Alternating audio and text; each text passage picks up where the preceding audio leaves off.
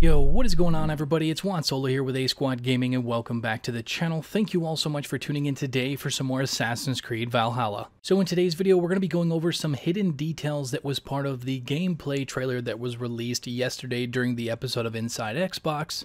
But overall, the trailer went quite quick and it went from scene to scene very fast, so there are things that you guys have probably missed. And I will say that I am disappointed that it wasn't actual raw gameplay. This was sort of a cinematic gameplay of a bunch of sections of the game that were sort of put together. But it was nice to see exactly how the game was going to be looking in-engine running on the Xbox Series X. But real quick before we jump into it, if you guys go on to enjoy the video, a like rating would be super appreciated. Also, for those of you that may be new to the channel, make sure to subscribe and turn on those post notifications so you do not miss any of my future uploads. So the trailer opens up staring at the blue eyes of Eivor, which is going to be our lead character in Assassin's Creed Valhalla, and it quickly transitions to the site of a Norse temple that's silhouetted against the Northern Lights, which to be honest, I'm really excited that they're bringing the Northern Lights into this game. It is such an iconic thing to see in person, which I have not, and I'm really excited to be able to see that in the game. Then it transitions into what appears to be some sort of a feast by the Vikings in their longhouse, which I'm glad to see the attention to detail with the Vikings and their way of life. And then it transitions into this shot here. As you can see with the lightning in the background, we have Thor, which for those of you that know him more than just the character in the Marvel Cinematic Universe, he is the god of thunder and lightning, and his father is Odin himself. And in this next scene, we see the hidden blade that is on the left arm of Eivor, which looks to be some sort of a customizable blade, because this looks a lot different from the cinematic trailer that we saw a few days ago. And one of the lead developers did go in depth with the character customization, saying there is going to be an insane amount of character customization, especially when every single gear piece in the game is going to be unique. So I'm really excited to see how that's going to play out and how different our Vikings will actually be able to look playing through the story of Valhalla. Moving along, we see Eivor standing in what looks to be some sort of a small temple, and you can see here that the tattoos are showcased, which are going to be fully customizable in Assassin's Creed Valhalla, and this is going to be one of the many things that you're going to be able to customize with your character. But to do this, I believe there is a settlement building that you're going to be building in your settlement that's going to be strictly for the tattoos. Moving right along, we see Eivor's longship here, which looks to be in some sort of a snowy environment, so I believe this is going to still be in Norway, which is where the game starts. And you can also see up on the hill there that there is a fort,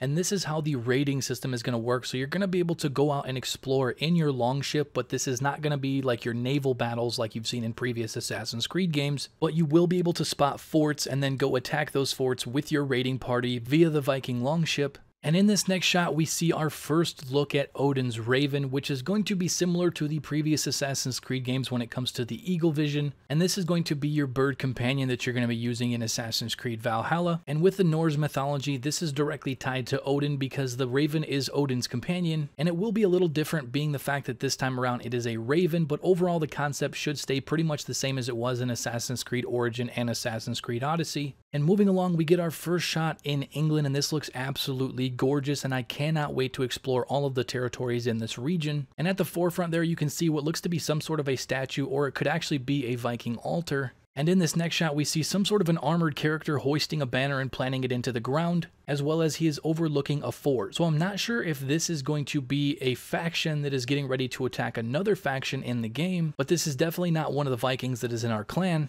And then a few scenes later, we get this iconic shot of Stonehenge. And I'm not sure if this is just going to be an in-game landmark or there will be much more to this. Maybe we'll try to figure out the stories behind this iconic landmark. Now, over the next few scenes, we get to see the warriors of King Alfred, which is the King of Wessex in England. After that, we see Eivor's longship pull up and Eivor jumps off of the boat and a bunch of chaos ensues, including this shot of Eivor blowing his Viking war horn, which is also known as the Jallarhorn, which I'm assuming we're going to be doing this every time we raid a fort or go into battle. Next, we have Eivor running into battle and using some sort of a jump attack to take down this enemy, and it quickly flashes to what looks to be a fort. Now, this could be a fort in the game that we're going to have to attack, or this could be the start of our Viking settlement. But to be honest, this looks like some sort of an enemy fortress that we're going to have to take down in the game. Then it flashes over to this moment here where Eivor tackles this guy and gives him a crushing blow. But if we look back at this, this guy isn't really wearing any armor, so I'm not exactly sure what faction or region he is going to be a part of, but he is definitely not part of the soldiers under King Alfred that we saw in the cinematic trailer. And then we also get our first look at Eivor using a bow with a shield on his back, because there is going to be a wide variety of weapons that you're going to be able to use in Assassin's Creed Valhalla, including swords, axes, maces, bows, and even more that you're going to be able to dual wield with shields as well. And I cannot wait to explore the different combinations of the weapons in this game. And then we see here what looks to be some sort of a battering ram trying to batter their way into that fort that we just saw a couple of scenes ago. And this should be very interesting to see how this is going to play out, if this is going to be a staged part of the game,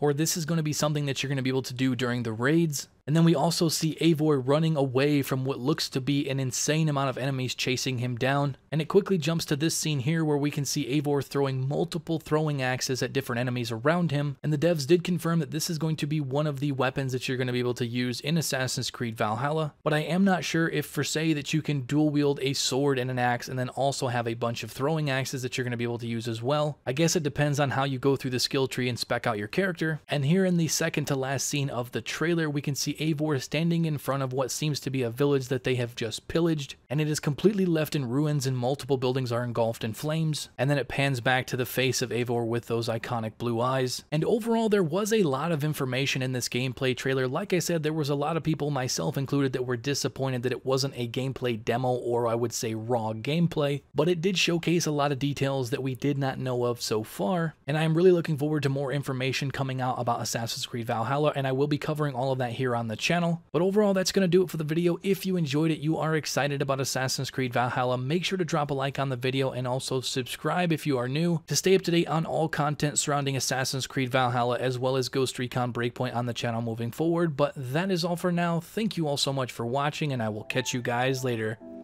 Peace out.